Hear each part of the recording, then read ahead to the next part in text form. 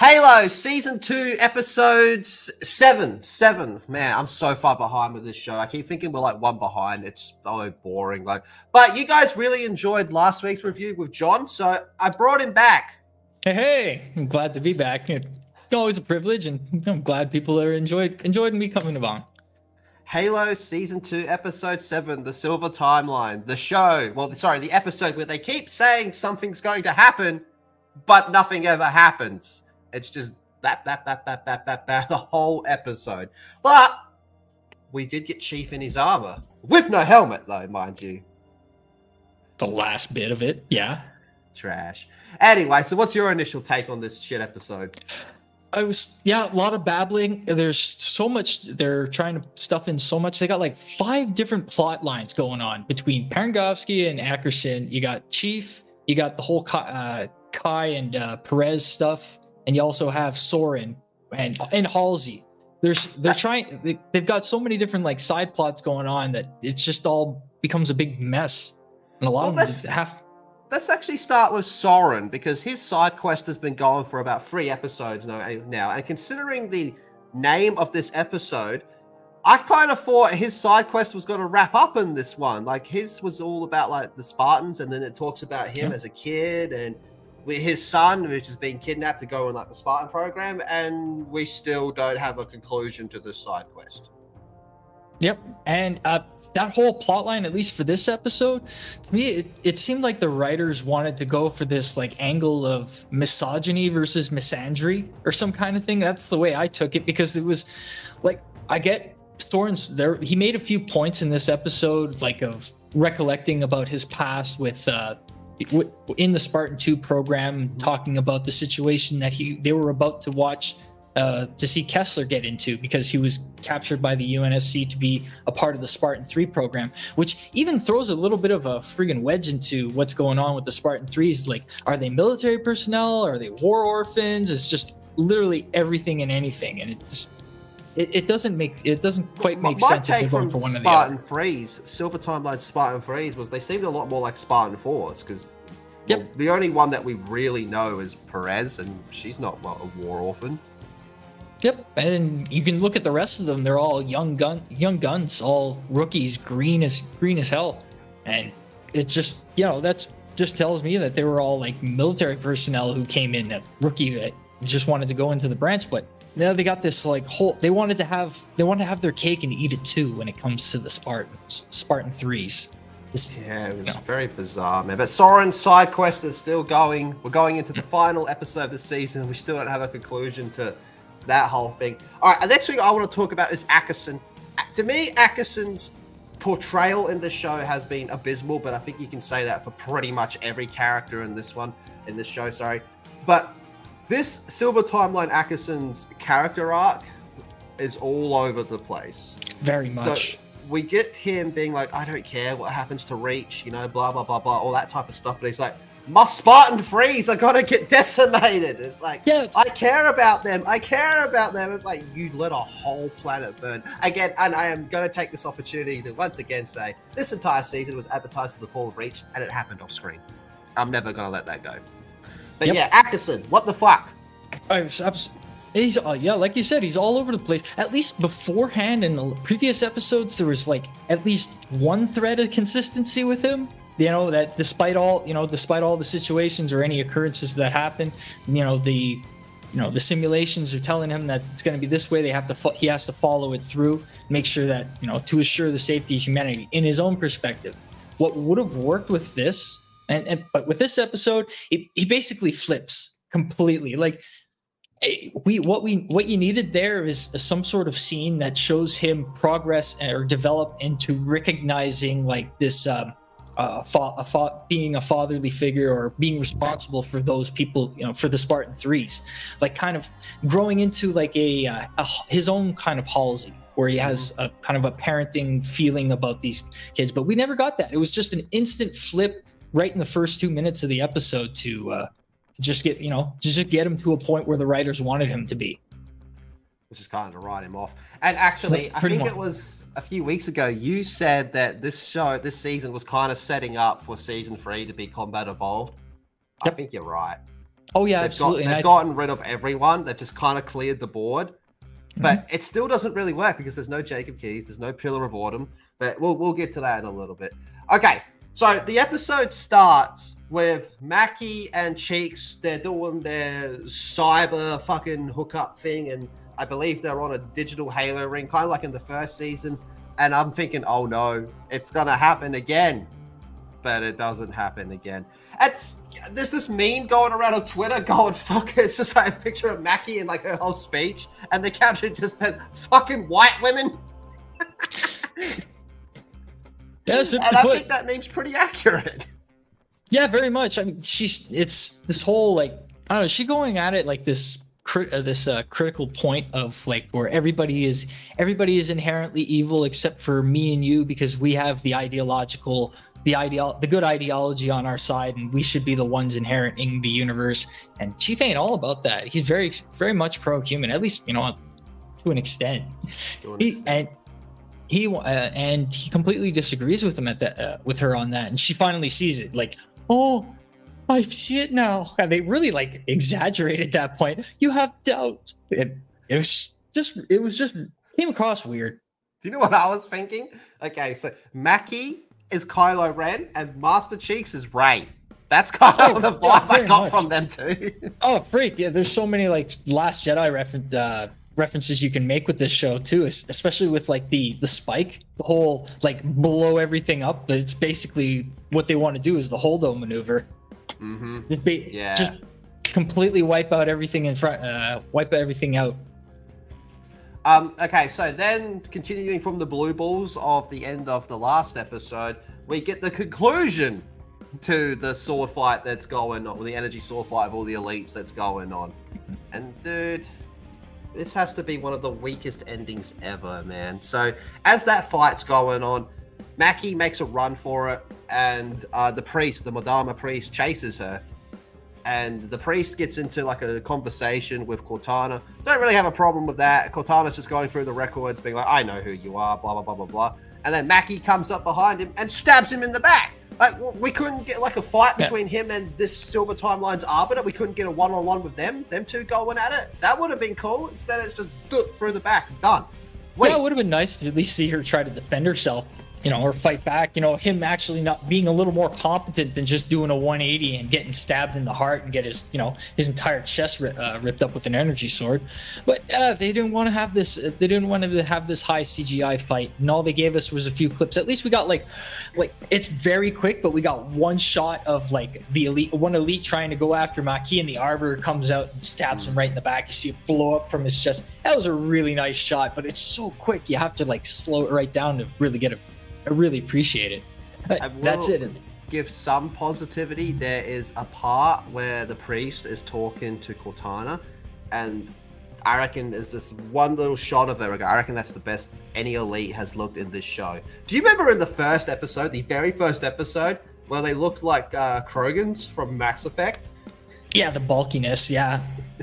They definitely look better now. Oh yeah, they did a better job with this. Yeah. The other thing this whole episode does is really, in case anyone hadn't figured it out yet, the humans are the bad guys in this show. This episode pushes it in your face. Paranosky is the main villain. Ackerson's kind of like the B villain in this whole thing. So, hey, Paramount, you want to portray Indian women as villains? You got my support there, but can we have some aliens just to, you know, make it a bit cooler as well?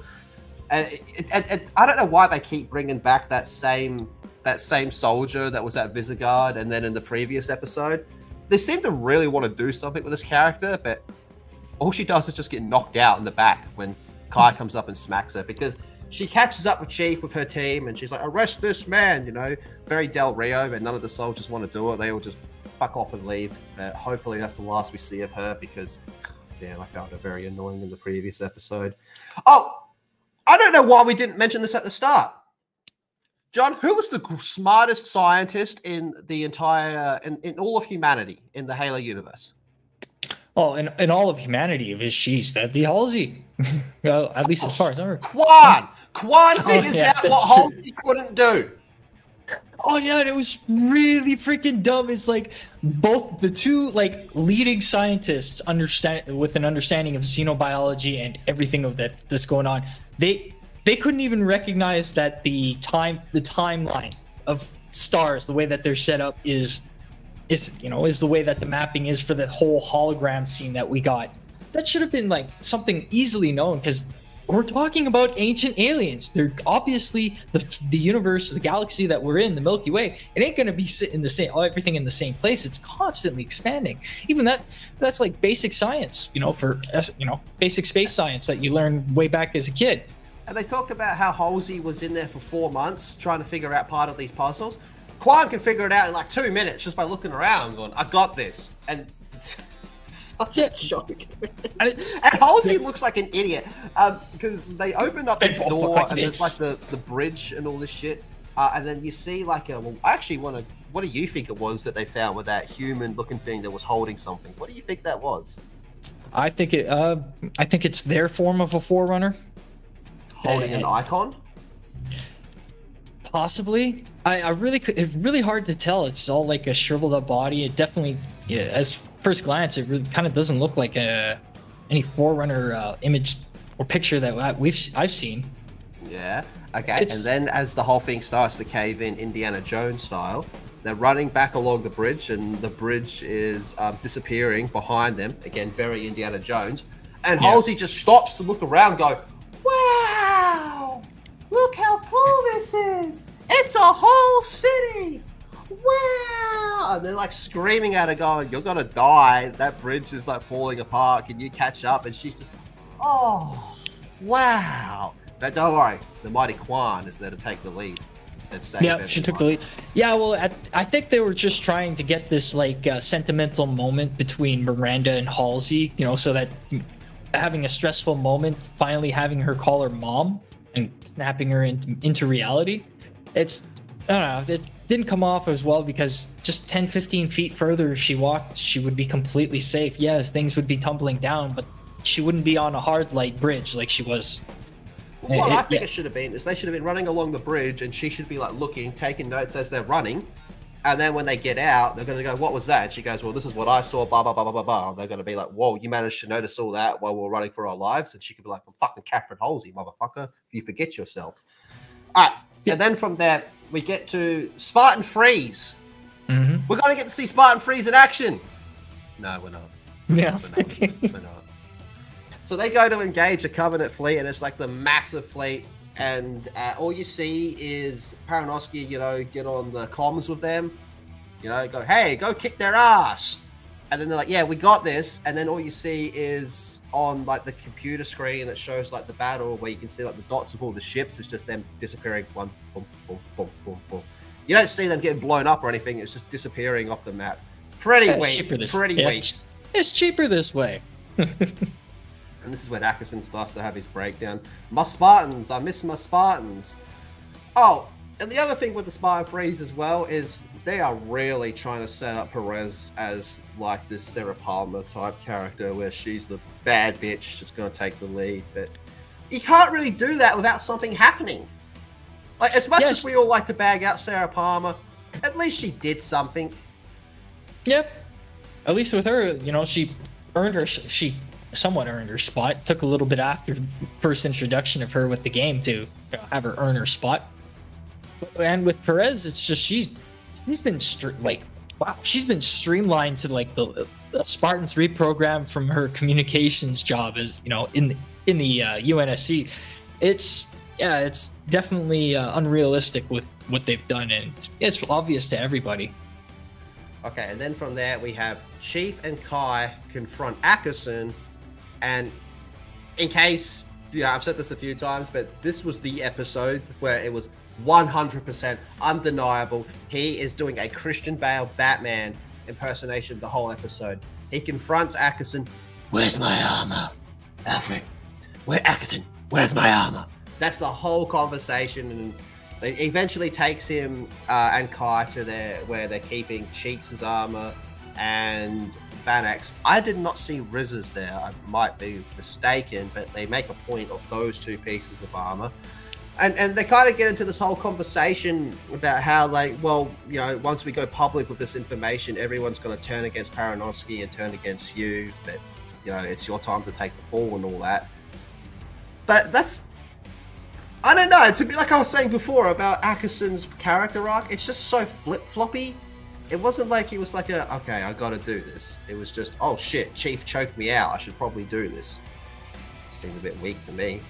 Yeah, I agree with you. I see like what they were going at it with this, but they lacked a few scenes to make that development. They just completely jumped right into that situation with Parangovsky, where she says send the second wave, and you go, what? Well, yeah, that's what they were built for, and it's kind of hard for to make much sense, because they've been training for this suicide job the entire time. It's the one thing that he's been having him train, and it's only now that he's realizing that it's a suicide job, and there was no expectations for any of the Spartan 3s to escape. It just comes across as, you know, he's supposed to be looked at as an intelligent individual in the show, but that is one of the dumbest, it went way over his head. You can't be intelligent and oblivious about that at the same time. And then from that, it goes into Kai saying, well, look, I'm going to go with the Freeze because I'm basically this universe's Kurt, so I go where the Freeze go. And that's just what you were saying before about how they've kind of written off every character, so that means that Cheeks can get to the ring and basically do Combat Evolve. But he's missing Cortana, so I guess that will happen in the next episode. But we'll get to be fair, he's missing Keys, the Pillar of Order, Johns. He's missing everything that makes Combat Evolve. Yep, but I think that's what's going to happen in the next episode. He's going to meet up with Cortana and Maquis on the Covenant ship, and maybe heck, we might even get Kai and Perez on that same ship as well. And that's what they're going to blow up to take out the Covenant fleet. I don't know what that, because that's with the previews and stuff. That looks like, and with this episode, it looks like that's the only way they're going to have. You know, they're going to have what they want for next season. To do that kind of if you watch like the trailers and clips and stuff, they pretty much spoiled the ending. Oh, really? Essentially, well, it's gonna be. I suspect it's supposed to be some silly plot twist in the next episode, but yeah, Chief's not gonna go directly to Halo. He's gonna go and join the Spartan 3s and help out. What? He's gonna do a 180 and turn around? He's gonna not exactly a 90 degree. You know, take a left. A little side job before he goes directly to Halo, because like we said, he does have to get Cortana to, and have her with him on the Halo if they're going to want to do Halo CE for season 3. So it's going to go that direction. Jumping ahead a bit, but the episode ends with him getting close to the ring. Like, the best part of this whole episode is when you can see the ring in the distance and the music plays for like 2 seconds and it cuts to black. So yeah, I guess he is going to have to like have like some conscious kick in or something. I see that, because I don't see any other way for him to get Cortana without taking that turn, taking that little sidestep from direct, other than going directly to Halo. Well, speaking of Cortana, one of the last scenes we get of Maquis and the Arbiter, and obviously Cortana is on that ship, is the Arbiter comes in and he talks about, hey, we've killed all the infidels. His words, not mine. We've killed all the infidels, and Mackey's like, oh, I don't have my blessed powers anymore. And the Arbiter's like, you have shown me the way to redeem my honor. And I'm not going to go into my Arbiter rant here, but it's like, I don't care, because we don't know what your great dishonor is. Like, what was your failure that made you the Arbiter in the first place? So I just have no motivation to care about that. And then in some weird BDSM moment, Maquis decides to burn herself. Now, don't get me wrong, I'm a freaky dude, but what the fuck? Just starts burning herself with the mark of shame, and then the Arbiter's like, we are connected. Yeah, and says, no, we are bound to each other. No, we are bound to the ring. And it just, I don't know, it's just some weird convoluted, it made sense in their heads. That's all I could say. You know what it is? It's like, when there's like a teenage couple that are in love, it's the first boyfriend-girlfriend thing. They're like, hey, yeah, you know exactly where I'm going. Everyone else is looking, going, what are you doing? It's like, can't you just carve your names into a tree or some shit? It's like, nah, we gotta burn ourselves, man. We're staying up all night watching Machine Gun Kelly and Megan Fox interviews. All right, and then it's like their ship starts getting attacked by the Covenant because the fleet has found them, and they're so fucked. They're just one ship. But do you think that's also how the Covenant, like the larger Covenant, is going to find the ring because they're chasing them? I think that's essentially. I think so. Yeah, because they all chased them down, and they're saying that they are at the Halo. We haven't exactly seen it. All we've seen is like the last bit where he's at Halo. The fleet's there right next to it. I honestly don't know how it's going to work. Unless they gotta blow up the fleet. What are they gonna have that entire fleet sitting there to attack the? I don't know. It's what you think about it. Wait a minute. Yeah. One of the last scenes is to do with Soren, where he finds his kid, and the kid gets taken again. So that's just the never-ending story with that one. Yeah, that was super confusing to me because at one point Soren's like, let him go through this fight. Let him deal with, let him go through what I went through here, and let him have his moment. Figure out whether he's a warrior or a coward, and it was just really weird for Soren to dive into that while at the same time acknowledging everything, all the problems and issues with the Spartan program, and he just wants at that one moment he wants his son to experience that. It just didn't make any sense. It seemed very forced so that they can have this like. Blind misogyny versus like strong. Well, they think it is a strong femininity of protection of the child from what's her face there, Soren's wife, and it just for me it just came off as misogyny versus misandry, and it just didn't make sense whatsoever. Yeah, I was pretty confused about it. And then Jimmy Rings goes to say goodbye to Sarah Perez. Pops in and says, "Hey, I'm not coming with you. Bye," and then just fucks off and leaves her. But like he says, based off the clip, it looks like he has to turn around and come back to save the day. Yeah. And then right at the end, we see the Spartan Freeze are with Kai, and they line up and they're ready to do the attack. That's the last thing we see of them. But two things to talk about. One is to do with Paranosky. So it's been exposed that Master Chief is still alive, so that means that the whole narrative about Reach is bullshit. So she's screwed. She's screwed, assuming they all survive. Same with Ackerson. So that's going to start to wrap up. So they are trying to close down this whole... And for the love of God, stop calling it ONI. They're trying to close down this whole Oni story arc they have going on here, being the villains. But then, with Miranda and Halsey... Catherine, one of the last things we see is Miranda playing around with some type of DNA thing, and some people are speculating that this is a Flood reference. Actually, yeah, it is very much. There is very much a Flood reference. If you looked at the bridge at the door at the other end of the hard light bridge, which I gotta say, that set. The look and design, that looks great. I kind of geeked out when I watched that. No, that did look great. The original Halo design, of Forerunner designs of the doors and the hallways and such. It was a beautiful. I really liked that. But that being, what were we saying? Flood. You're talking about the Flood. Yes. Oh yeah. It's on that door. There were two symbols on it. On the bottom there was the symbol of the Guardians, and on above there was the symbol of the Flood. So this place was actually a research facility conducting research on the Flood. If you had noticed in those little vials that they had, there were samples of the Flood infection, and I suspect, this is just speculation on my part, but I suspect what happened, why it all caved in, was a failsafe from the Forerunners, that because the door opened up, exactly, keep the Flood trapped. There was an overexposure, keeping the door wide open on the other side while there's inactive inert samples going on. Yeah, Forerunners aren't going to take any chances. They're going to shut everything down, and that's what happened. And that would make a lot of sense because with but they did change Onyx for the Silver Timeline. With this being, I guess it might be a shield. Originally, Onyx in canon is also known as the Sarcophagus, which is actually a shield world that can protect those inside from the Halo rings from firing. They won't be affected. But now it's changed into this some sort of like research laboratory facility. a library, a total storehouse of knowledge and information. So I guess we were wrong. It wasn't a portal to a Halo ring. Thank God we were wrong on that. But hey. And that's where the episode ends, with our boy Jimmy Rings, the Master Cheeks, closing in on the Halo ring. We have one episode to go. One. And they have so much to wrap up.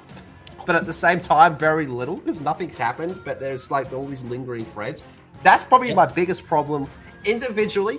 In isolation, that's my biggest problem with this episode. Putting aside the whole Silver timeline, and it's hard to criticize just one episode because so many of the problems just come from the whole show. But to put it in isolation, the problem with this episode was it's gonna happen. It's gonna happen. Any minute now. It's gonna happen. And then the episode ends. It's just nothing happens. It's just a build up. Yep, a complete build-up for what their grand finale, which with everything that they have to close up, it's probably going to be an extended episode. Get a little extra 10 minutes to it. Yeah, they have to wrap things up properly. It's got to have a battle as well, though, because there's only been one battle episode. Isn't this what last season did? They had two battles, one about halfway through, then one at the end. Yeah, they had the two major battles. Well, then you had the intro, the first episode, their introduction, the small firefight. And yeah, two major fights, two major set pieces to work with. Yeah, same formula. I wonder if they'll do the same thing. How at the end of the last season where he died, where we kind of accidentally got a Master Chief cameo where he actually shut the fuck up and did stuff. I wonder if they'll do that at this as well, where we're going to get another cameo of Master Chief where he's going to do something as well. With her, that might be the case. Once he and Cortana, Master Cheeks and Cortana here get together, they might actually give us a proper Master Chief being silent and such. But I doubt it.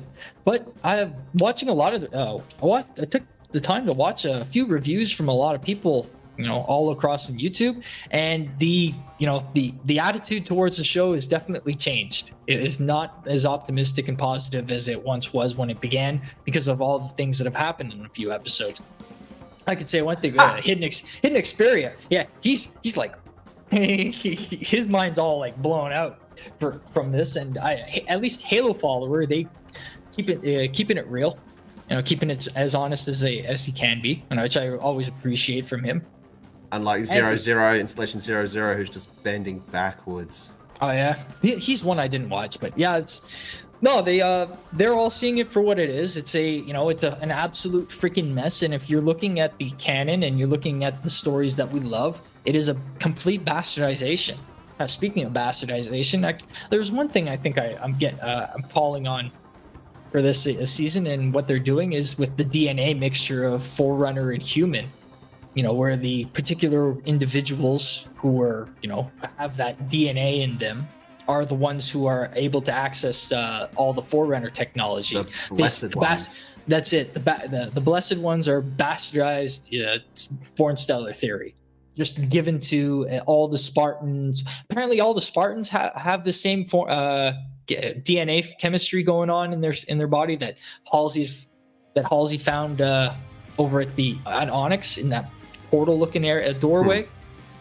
And it's just another dumb bastardized version of what we love. Munted. But we're gonna wrap it here. We will have the breakdown day or so after this goes public. Hope to see you all there. I'm gonna leave a link to John's kick. He's been streaming pretty consistently over there. We gotta get him to 75 followers. Follow him over there, and we'll see you all later. Bye.